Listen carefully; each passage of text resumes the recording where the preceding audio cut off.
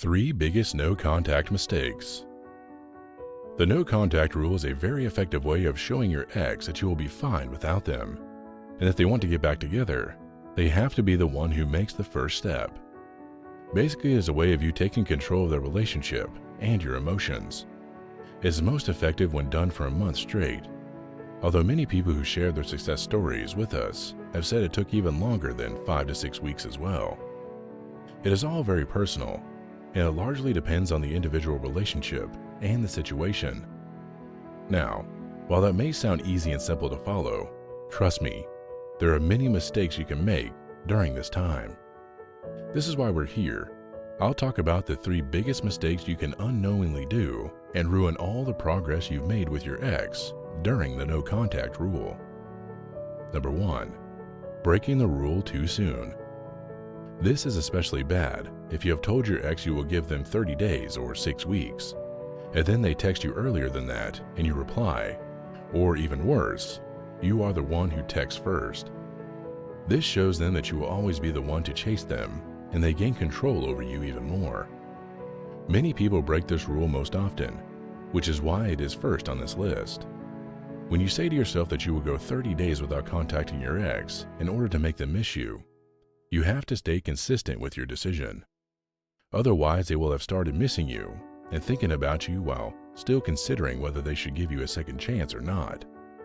But then you text them and come off as desperate, resulting in pushing them away. Number 2, replying eagerly. Remember that you have to keep it cool for a little while, even after the no contact ends. Firstly, wait for them to make the first move, and when you receive your ex's text, wait for at least an hour before replying. Keep it cool, as if you're talking to a distant friend, polite but cool. When the conversation ends, wait for them to contact you again for the second time, and if they do, this is a sure sign that your ex is chasing you and the no contact worked. This time you could be more open with them and show that you are glad you are talking again. You can even set a date to see each other, and that is great.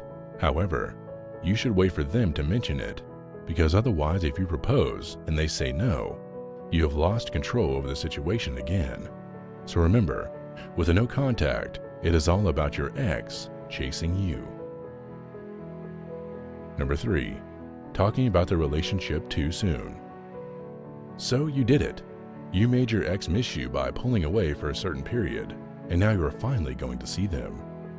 If you feel anxiety coming over you, no worries. This is normal. In fact, if I tell you to be yourself and act normal, it will not help you.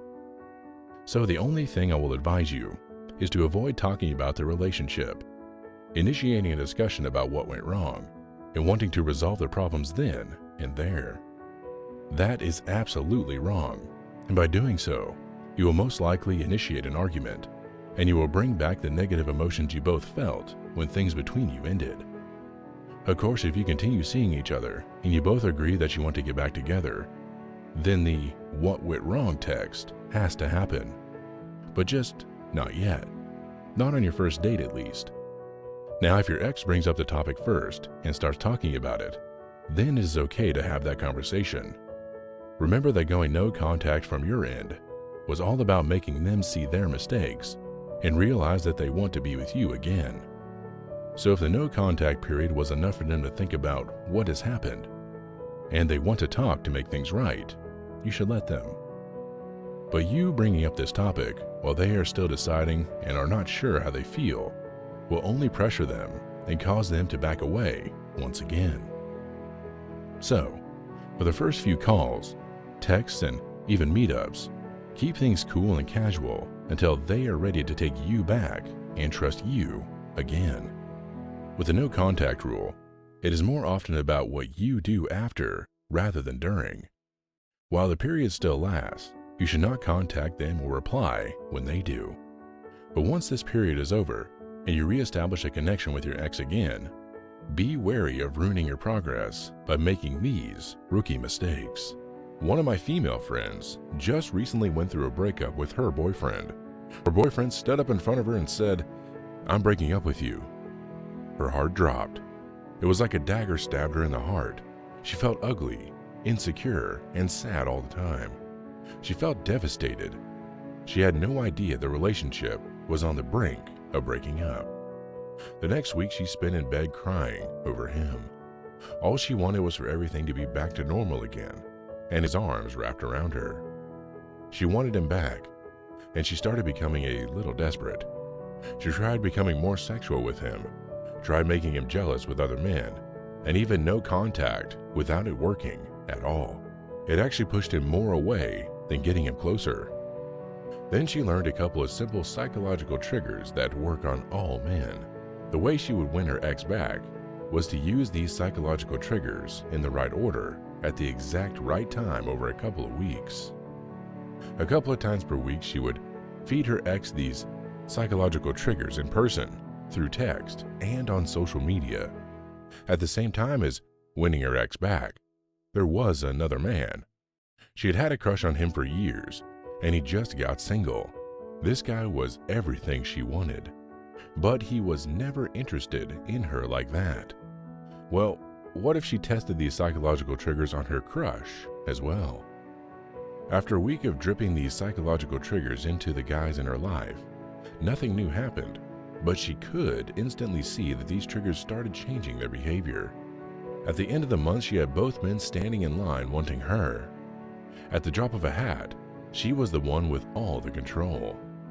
She had finally gained her power back, felt more confident, strong, sexy, and in control than ever before. Now she knew exactly how she could get men to chase her, and she would use these psychological triggers to build a stronger and better relationship than before, because she didn't know what men actually secretly wanted. I don't know whether you want to learn these simple psychological triggers or not. If you want to learn what they are, you might want to click the link in the description now.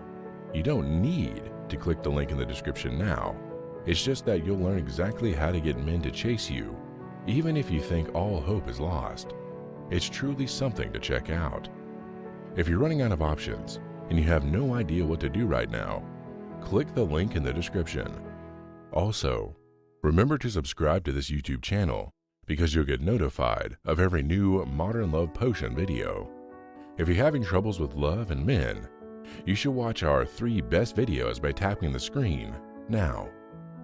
They might solve your love problems instantly, kind of like drinking a Modern Love Potion that will make him fall at your feet. Thanks for watching, and I'll see you in the next video.